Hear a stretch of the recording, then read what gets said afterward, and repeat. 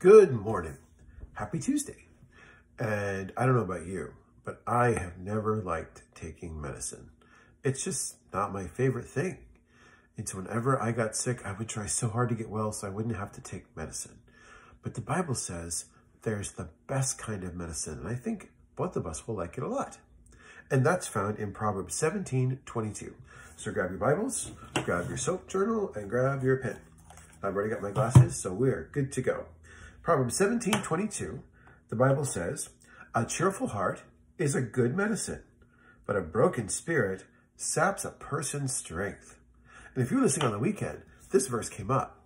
But let's think about it for ourselves personally today. So, observation. A merry heart or a happy heart is like good medicine. So good medicine makes us feel better. Wow. And then, but a broken spirit or sadness or complaining or being discouraged saps a person's strength. So this last Saturday, we had a drive-through prayer time at church. It was really cool. I got to see a lot of you. And so that was really special. But being out in the sun makes you really tired. And then after I was at that, I went out to the beach. So I was in the sun for a long period of time. And I was really tired. And it's kind of like when we're around someone who's not so happy or someone who's sad, we don't know what to say, we don't know what to do. We're like, should I talk? Should I be quiet? You're like, that's so exhausting. But when we're around someone who's full of joy, remember we talked about choosing joy?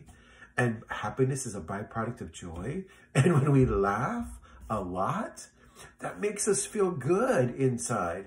And there's even a chemical thing that happens inside of us. And I don't know how to explain that, but it happens. And so laughter, joy, is like good medicine. It actually has healing properties. And it makes us feel better. It makes us enjoy life. It makes us see God for who he is. All of these good things happen when we choose joy and we let happiness be a byproduct of that. I don't know about you, but I've missed the beach. I've missed restaurants. I've missed church. I've missed people in all of this. And I could be sad about that. Or we've done all kinds of crazy creative things. Like we've been trying new recipes every Friday night and like making our own restaurant at home with my wife and my two youngest children who are still at home with us. So that's been fun. We have been, as soon as we were able to go walk on the beach, we went out and walked on the beach just to see God's creation. I talked about that in this last weekend's lesson. I just love the beach because it's so big and I feel so small. And I remember how big God is. And that's just amazing because then my problems aren't that big a deal because I serve a great God. And that being at the beach is just a fraction of how big he is.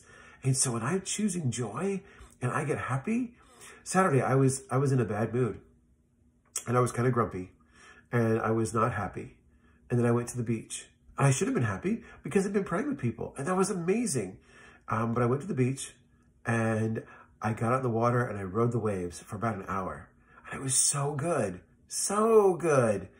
Because I just thought, God's so powerful. He's so big. And my problem's so little. It doesn't matter. And then after that, we got to go to a restaurant and it was only 25% capacity, but we got a seat and we had some of our favorite Italian food.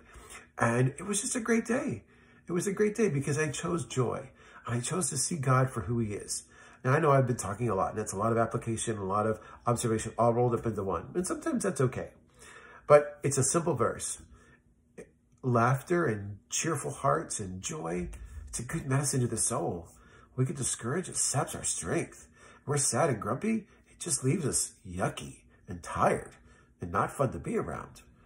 So choose joy and let happiness be a byproduct. It doesn't matter. When things change, things will change. We've had a lot of fun. I've seen you all doing so many fun and creative things online that you probably would never have done. But isn't that fun? So as we think about this summer, it's coming soon. I'm super excited about that and the warm weather and the beach and going for walks and riding my bike and being with family and friends. And it's just, I'm just so ready for all that fun stuff. So today, choose joy and let happiness be a byproduct of that choice. And you know what it will do? It will make you feel better. It will make you feel stronger. It will make you feel more secure in your relationship with Jesus. And ultimately, it will bring you peace. Because you think, you know what? All that craziness, let somebody else worry about that. I'm not. I'm choosing joy. I'm resting in the arms of my Savior, who's amazing and so big and so strong and so powerful. Psh, I ain't got to worry about anything. Let's pray. God, we just love you. We thank you that we can. We thank you that you are bigger and stronger than anything this world has to offer. Because, God, you created it. So it's not anything that you can't handle. It's not anything that would be a surprise to you. And so, God, we love you. Lord, today we choose joy. We choose to rest in you. We choose peace. We choose happiness as a result of those choices. And so, God, today, let us feel better because we choose joy. Let us laugh and let laughter reign in our heart, in our life. And people will see a difference. Those crazy people who love Jesus. And what a great thing to be said about us. In your name we pray. Amen. I know my thoughts were a little scattered today, but the cool thing is we can choose joy and we can choose to be happy regardless of circumstance. And we can just see God's blessings just start to fall all over us and all over people around us. And it may not change them right away, but you know what? It plants a seed.